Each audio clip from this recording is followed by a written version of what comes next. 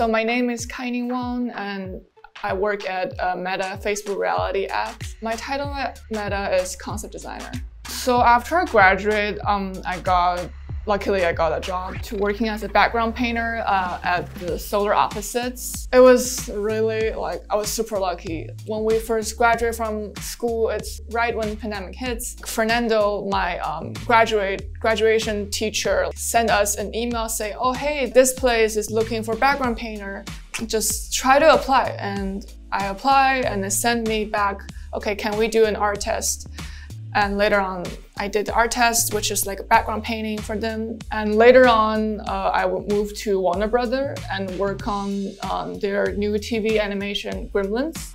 And after I'd done my work at Warner Brothers, I moved to Meta to work on their VR stuff. So concept designer in general, we do a lot of job in different areas like animation, video games, and live action movies.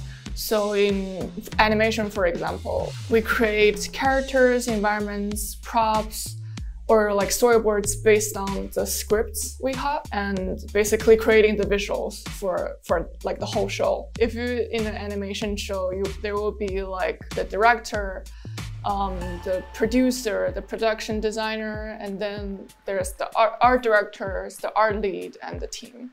And then there's different teams like character design team, environment background team, storyboard artists, 3D artists, visual effects artists. For concept artists to move from style to style, really know the basic rules of that certain styles. For example, Solar Opposites, it's flat and graphic. Where in Gremlins, let's say, the style is really realistic and painterly. Understanding the basic rules and observing what other artists' work be is very crucial to adjust to that project. ArtCenter and entertainment design major in general helped me to be professional in this industry, and learning the design principles and the design process is very crucial because you have to know that language or know how to make things work to design a thing.